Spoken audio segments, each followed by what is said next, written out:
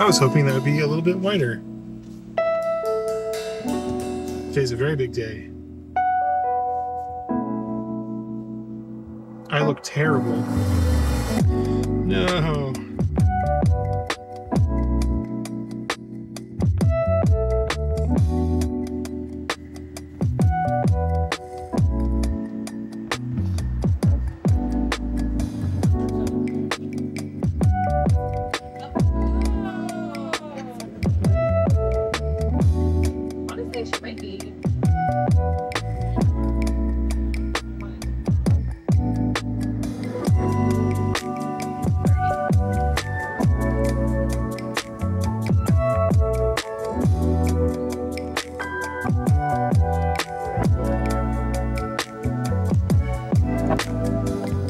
The world's smallest water tower.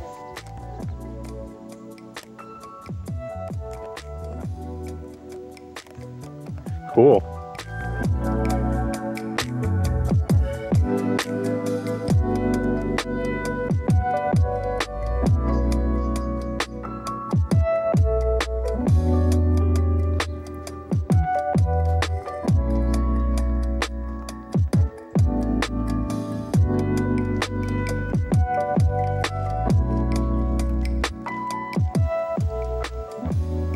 It's like I'm catching a Pokemon.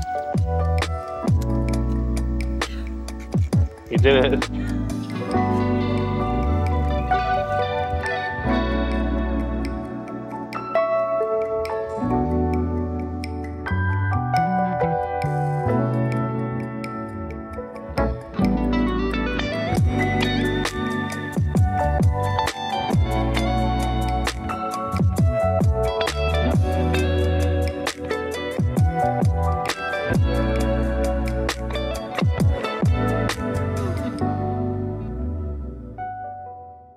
Hello. You might be thinking to yourself, Chris, why are you filming yourself from inside of a Subaru behind a windshield? And to that, I would say I've become very self-conscious in front of the camera the last couple of months because I feel like I look like Deadpool with the mask off, but without Ryan Reynolds' face. And that is all thanks to Griso, which is one of the treatments I'm on for my cancer, and we are going to get into that very shortly. In fact, this is going to be my last treatment vlog, and hopefully one of the last videos I make on this channel about my cancer. We're going to get into that a little bit too, but I want to talk about what's been going on, what's happening right now, where I'm at, and what's coming in the very near future. So yeah, stick around. I almost forgot my camera. First things first, before I kind of get into everything, I just want to thank everyone who has contributed to my GoFundMe and continue to share it. The cool thing, or not so cool thing about cancer, is there's a bajillion ways to treat different types of cancers, and there's just a buttload of research that goes into cancer research every year, which is fantastic. Lots of money. But that money goes to research, not to patients, typically. And on the other side of that, whatever treatment you decide to go for your specific type of cancer is very, very expensive. It's all really expensive, no matter what you do, kinda. So, although I've been very lucky that a lot of my care has been figured out, kind of covered, there's still a lot of unknowns. My girlfriend and I are moving back to California on July 1st, which is going to be a very expensive move, but I want to be near my family. I want to be able to be taken care of at UCLA, which is world-renowned for their lung cancer stuff. My GoFundMe is still active. The link is down in the description below. If you can contribute, I'm forever grateful. If you can't contribute, but you feel good or okay about sharing my GoFundMe link, that is also incredibly helpful. Just as helpful, someone could argue. And yeah, that's enough of that. As you can probably tell from my general demeanor and my cool glasses, I don't even know if I'm in the middle of the frame. Am I? Maybe. Who cares? I'm feeling pretty good. This is different from last week where I felt pretty bad, and different from a couple weeks ago where I felt pretty bad too. My body is taking to the chemo pretty damn well. I've done 2 sessions of chemotherapy. The last one was 2 Fridays ago. I'm recording this on Wednesday, the 29th. This second round, a little bit of nausea, but it was pretty okay. But I did have a couple of mishaps that I'm going to tell you about right now. You'll have seen in the beginning of this video that I had buzzed my head after discussing with my doctor the plans to add chemo to my treatment regimen in preparation for my hair falling out. I thought I was going to lose my hair. And even, even though I wasn't sure when my hair was going to fall out, basically it was like a ritual for myself to kind of psych myself up for the fact that I will be getting chemotherapy, and that it kind of made the cancer diagnosis feel more real. Because to be completely honest with you, ever since my diagnosis, this still doesn't feel all that real. This feels like a weird dream. I went through the ritual of buzzing my hair. Here's what it looks like now. It's grown out a little bit. It looks terrible. I am not the kind of person that can rock a buzzed head very easily. But when I went to go see my med-onc, or oncologist for short, I told her about buzzing my hair, and she laughed at me. And she said, "Oh, this kind of chemotherapy doesn't make you lose your hair." And I was like, "Oh, I didn't know that." She said that the likelihood I'd lose my hair is pretty low, though not completely improbable. I still could lose my hair. But because I'm only getting probably most likely 4 infusions of chemotherapy, and the fact that this chemotherapy itself is not super intense compared to other chemotherapies, I did not need to buzz my head practically. I still stand by the decision to buzz my hair because of the symbolic nature of it and the kind of like making it feel more real. But in a practical sense, it was completely unnecessary, and I'm very, very embarrassed. Look at that view. Holy crap. The other mishap, I was prescribed 2 different medications for nausea. And those medications, both their names start with a Z. One of them is Zofran, one of them is Zyprexa. Zofran, you take whenever you feel like you're going to have nausea, or you have nausea, or you can take it twice a day, 8 hours in between, and you're good to go. Zyprexa makes you drowsy. You should take that at night before you go to bed, or when you're, pretty soon going to go to bed, because then if you're drowsy, you just go sleep, you go night-night, and it's totally okay. My girlfriend was like, "Hey, you're feeling nauseous this time around. Why don't you take the Zofran in the morning, and then 8 hours later, nip it in the bud, and then when you go to sleep, take the Zyprexa." And I was like, "Yeah, that's smart. That's a great idea. I'm going to do that." But what I did do instead is I mixed the medications up, and I was taking 2 doses of Zyprexa, the drowsy one, and 1 dose of the regular one at night. So for a week, I felt like absolute shit. I was very, very tired. I couldn't get out of bed. I couldn't do anything because I was too tired. And also, the other on-label prescriptive use case for that specific anti-nausea medication is that it's an antipsychotic. So if you have schizophrenia or other psychotic stuff, they will give that to you, and it'll even you right out. And that's what it did to me too. I literally felt like I was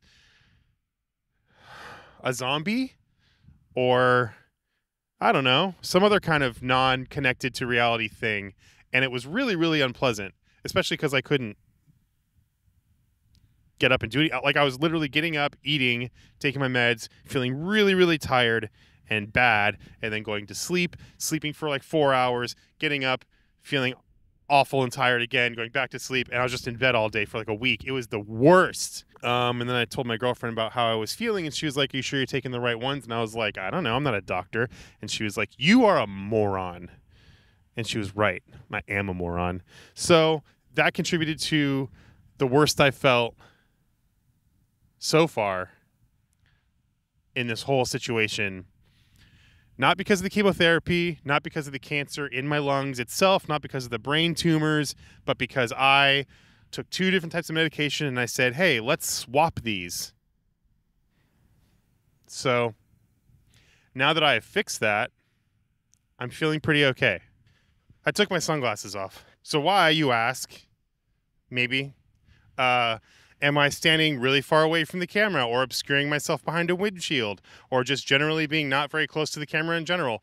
Well, like I said at the beginning of the video or earlier, one of the medications that I'm on, in fact, the miracle drug with the trade name Tagrisso, because I can't say the generic name because it's very difficult for my mouth, apparently, is the targeted treatment for my very specific type of lung cancer. It's the EGRF, I believe, is the mutation. That drug targets specifically this type of lung cancer and is very, very good at stopping it from being cancer or something. I don't really know. It's very technical. I don't have a degree in doctoring that I know of. One of the side effects, unfortunately, for this miracle drug is that there's a skin component, and what it can do is give you breakout acne, and it can darken your skin, and it can make you look kind of like Deadpool with his mask off, like I said. And I also was on steroids, and I've since come off the steroids. Thank God. They were the worst things in my life. The steroids made my face rounder and puffy, and I was on a very high dose. So my face is slowly going back and deflating to the normal dimensions of what my face looked like before. Here is what I look like in February, and here is what I look like now. See, not great, not a great change. Luckily, this isn't forever. It'll go back to normal at some point. But right now, I'm feeling very, very ugly, very, very self-conscious. And I've never been very vain. I've never been the kind of person to really worry about how I look. But this treatment has been very eye-opening to me as far as how I feel about how I look. And so now I am away from the camera so you can't see my face super close, and I'm distracting you with this beautiful view. Look at this view. This is Lake Michigan in May. It's May. The waters are gorgeous. Look at those clouds over there. That looks like a storm cloud. Seagulls, green, luscious garden. Yeah. I also sometimes get tired of the talking head videos, people sitting at a desk or a table and just like blah, blah, blah, and you just are looking at their stupid face the whole time. I'm not throwing shade to anyone. I'm just saying. So that's what's happening right now. That's what's going on. That's what's happened. I have another thing, another piece of news that is very interesting and good, and it's good news, and I will tell you very soon in a minute. Hold on. So, do you remember that time where I was talking about how I was going to get my brain zapped and have all my tumors removed? This time right here? Well, last Friday we did something called an MRI, which I've talked about before, to see what the progress of my brain tumors were when I was getting my gamma knife radiation therapy treatment, whatever. The official count was 7. I had 7 tumors in my head. 2 of them were large, and the rest of them were teeny tiny, but still a problem. Yesterday, I met with my radiation oncologist, and he reported to me that he could no longer detect any tumors in my brain.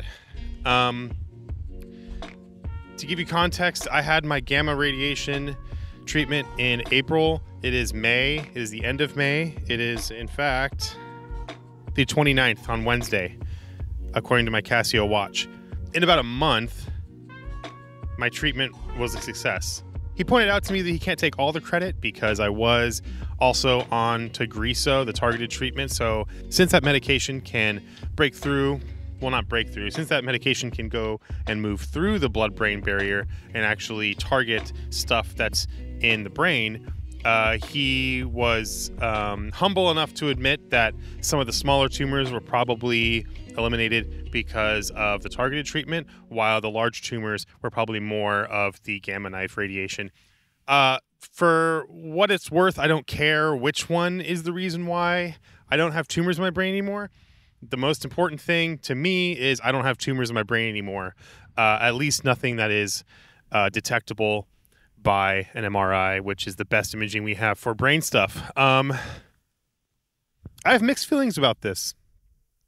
I thought the brain part was going to be the hardest. I thought it was going to be the most difficult. I thought it was going to take the longest. I thought it was going to be scary and it's going to take more time to try and do it more than once. And I thought that this was going to be something I'd be wrestling with for a long time and that would possibly change my personality or maybe my cognitive ability or maybe other stuff. But apparently modern science has come together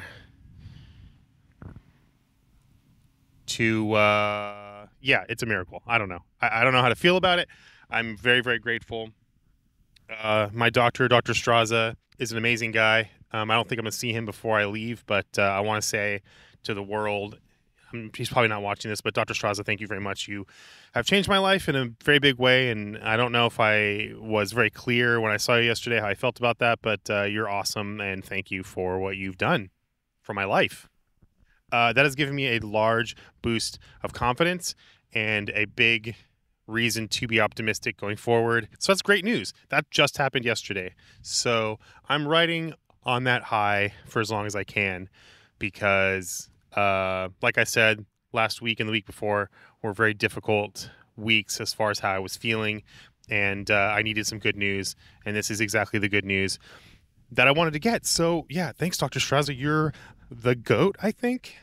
Okay, I want to wrap this up with just a couple of quick things. If I can get serious for a moment, I put on a brave face, and I am very optimistic, and I come off very optimistic, and I'm pretty silly in my videos sometimes, but I want to just level with you. I'm terrified. I'm not brave. I am optimistic, and I will remain optimistic, but this is the hardest thing I've ever had to deal with. No question. It's not hard just because, you know, this is my health and my life is in danger, essentially. And that's bad. But this has been hard on everybody in my life, my family, my sisters, my dad, my stepdad, my mom, my aunt, everybody I know, my stepbrothers have all been, you know, touched by this and stressed out. And they've been contacting me every day just to get updates and see how I'm doing. And, you know, when a loved one is in danger, health-wise or whatever, it's stressful. It sucks. And I feel really bad for them that they have to deal with this, but they've approached this with grace and understanding and a lot of patience, and I love them for it. You know, my girlfriend probably has gotten the worst of it because she's with me every day. She sees how this affects me. She has to deal with me in my bad moods and when I'm being a baby and when things go wrong and when I don't listen to her and take the medication that I'm not supposed to take twice a day. I take that and then I get to be a zombie that's really sleepy. She has to deal with all of that, and now we're moving back to California, and that's a big stressful thing. And so, like, yeah, you know, that's bad. A lot of people have been affected by this, not just me, and that scares me too. That makes me feel a little bit. I feel bad. I feel guilty, even though I shouldn't. I didn't do this to myself, and I don't know how to deal with that. It's a feeling I don't know how to deal with, but it's real, and I just deal with it. So that's how it is. So with that out of the way, basically what's happening going forward. This channel was started in 2017 as a photography channel. It will continue into the future as a photography channel. So I'm going to pare down my cancer content as much as possible on this channel because I don't want this to become Sad Boy Cancer Channel. I want this to continue to be the photo department. I want this to be a resource for people who are into videos and who are into photography, into film. And I've got a lot of really cool photography related stuff coming up in the future anyway, so I need to make space for that. That being said, I've gotten like 7,000 new subscribers since I made my announcement about having cancer. And hello to all of you. Thank you guys for being here. Thank you for watching my videos. And I want you guys to be able to feel like if you're interested in my cancer journey, that you can also tag along with that as well. I'm feeling more and more, though, that my cancer journey is very personal. It's involves my life, it involves my health, and involves my loved ones. So I want to keep that closer to the chest and maybe not putting that out on YouTube for free all the time. So what I'm going to be doing is I already have a Patreon set up. I'm going to be switching that Patreon, kind of like taking a different direction and making that Patreon a place where you can follow my cancer journey. You can see more personal stuff, Q&As, live stuff, all sorts of stuff if you want to follow my cancer journey, as well as photography stuff is, also not just cancer. But I'm going to try to move all my cancer stuff, most of it at least, over to the Patreon. You'll also get access to my Discord. It'll be cheap, $5 or less a month. I don't know what exactly I'm going to do right now, but there's going to be a link in the description. I'm going to put a post up on my Patreon today so that we can kind of have a dialogue about what's going on there. If you have questions about that, please drop them in the comments below. We can have this be an ongoing thing, a beautiful dialogue between us about content and about my life and about cancer and about being optimistic and being productive and bing, bang, boom. So, yeah, let's wrap this up. This is the beautiful Hone Bridge in Milwaukee. We're saying goodbye to Milwaukee in a month, so I want to take you around some of the nicer areas of the proper Milwaukee area today. I hope you enjoyed it. Thank you for watching this video. Thank you for following my journey. Thank you for being here. Thank you for those of you who contributed to my GoFundMe and people who continue to do so. I'm incredibly grateful for all of you for being here. And yeah, I will be seeing you very soon with more videos coming out. And I hope you all stay safe and healthy and don't eat hot dogs. They are carcinogenic. Thank you. Okay, goodbye.